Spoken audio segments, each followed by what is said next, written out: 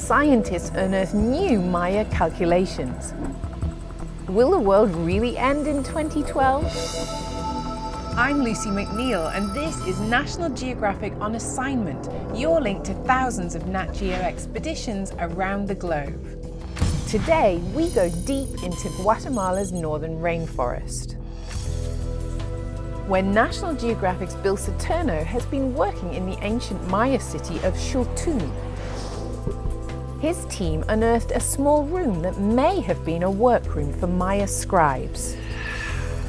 Paintings and unfinished sketches covered some of the walls, but on one, there were numbers, calculations, and tables. The most important one is probably right here, painted in the 9th century AD. Advanced photographic techniques helped reveal a hidden set of numbers. Calculations referring to dates some 7,000 years in duration, contradicting the idea that the Maya thought the world would end in December 2012. The Maya counted cycles of time like the odometers of our cars. With each sort of passing day, the digit clicks over to the next digit. We're approaching the period in which the next digit will change. Now, for some, that means the calendar comes to an end.